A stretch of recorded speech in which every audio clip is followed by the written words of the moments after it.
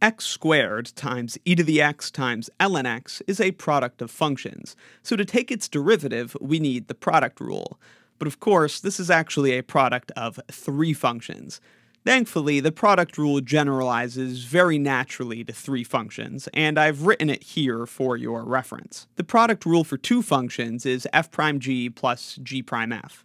The product rule for three functions works similarly, except we need one extra term to get that h prime in there. So, if the three functions are f, g, and h, it's f prime gh plus f g prime h, plus that third term, f, g, h prime. So each function gets a turn at having its derivative. Now, in this example, let's call our function f x squared, g will be e to the x, and h will be ln x. And with all that, I think we are ready to calculate the derivative. So first, we'll multiply all the functions together, but take the derivative of the first function, the f prime.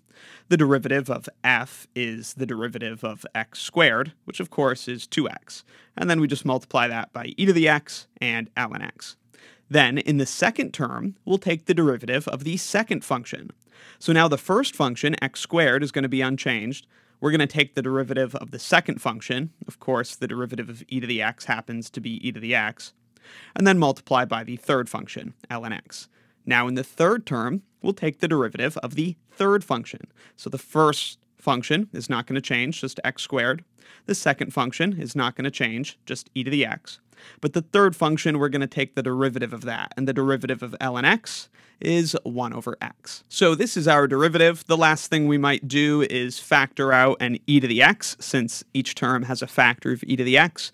And then, of course, we can also cancel an x with that 1 over x. And after doing that, we also have a factor of x in each term, so let's factor that out as well. And that is the derivative of x squared e to the x ln x using the product rule for three functions. Let me know in the comments if you have any questions, and be sure to check out my Calculus 1 course and Calculus 1 exercises playlists in the description for more. Thanks for watching. Stressed out, sweetie, I'm stressed out. Sounds like you've been stressed out. Tell me what you're stressed about. Stressed out, honey, I've been stressed out lately. Don't know what's what, don't know what I'm stressed about. Stressed out, sweetie, I'm stressed out. Sounds like you've been stressed out. Tell me what you're stressed about.